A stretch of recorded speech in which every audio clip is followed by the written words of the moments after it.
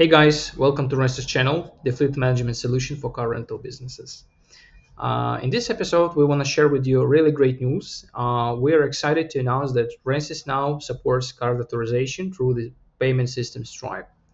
This option will enhance the security and convenience of transaction for all our users using RentSyst. And in this episode, I want to share with you how this feature works. So let's get started. Going for admin panel.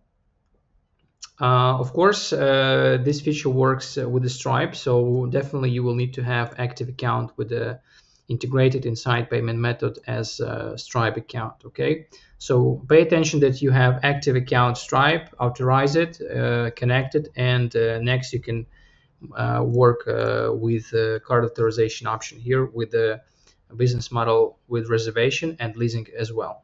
So let me show you how the feature works. I want to pay attention that authorization works according to rentals, according to your reservation, not for customers. So, and that means you have 4 different orders, right? But with the same customer. So when you make authorization request with the card for the customer, let's say for this order, let's go in. There will be card authorized for this order, right? You can see authorized card saved, and it's work. You can charge your customer anytime.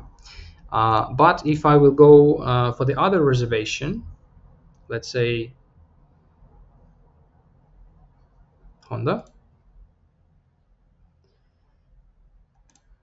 right? You can see there is a pending status right now, right? Okay, let me show you another sample. For instance, with the Tiguan, okay? To show you how you can send a request for authorized customer cards. So here we have a good sample, and let me show you how works the feature. So you can see there was some transaction. Let's delete it to make it full amount, which is need to do balance to pay it, right? So there you can see 2 bottoms. The first will be send payment link for customer email, and the second will be redirection to payment gateway. So same method like you have linking the payment link for customer. You'll be able to send request for customer side directly to his email, or just quickly open it from here. So you can open it from here. Here is the link on it. So this link, okay.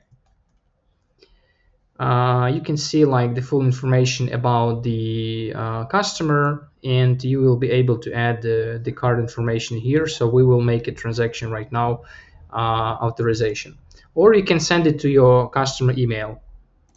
So let's send it. Let's wait out for a few seconds while this will be go for my email.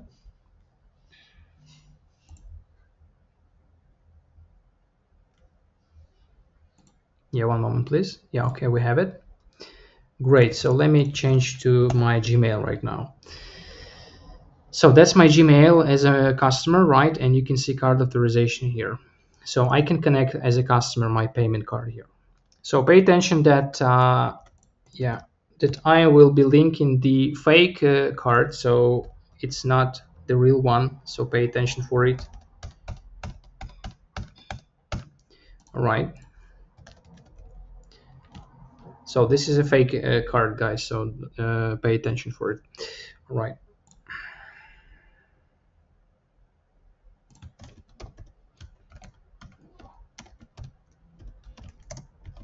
All right.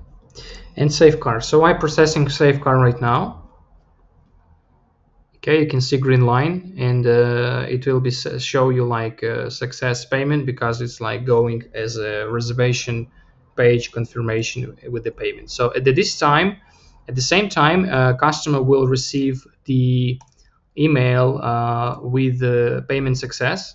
All right, and in this time on this reservation, there will be also, you will see that this card was saved, and you can work with this order and payments by your side now.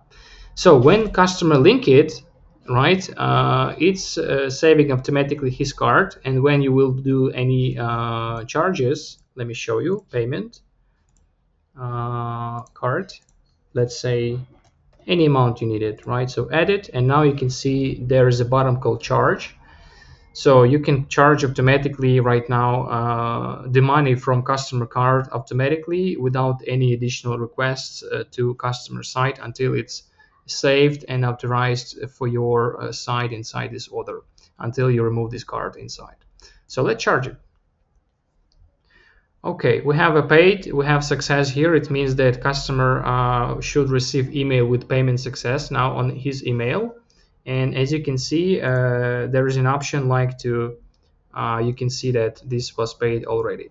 So same when this order will be closed, for instance, and sometimes it's happening that you close the order and after 2 weeks or months even you can receive the tolls or penalties from customer side for this reservation, and you need to charge him about the some tolls or penalties. So you will be able easy to do that because when you like link the card for this order, you can go back in time to revert it back from done to reserved, and charge customer again if you have any options for penalties. So this is how it works, guys. I hope it was useful for you.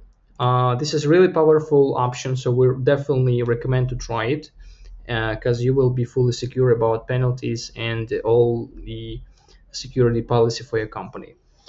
Uh, Hope to see you with us and automate your business with RentSyst. Cheers. See you in the next video, guys.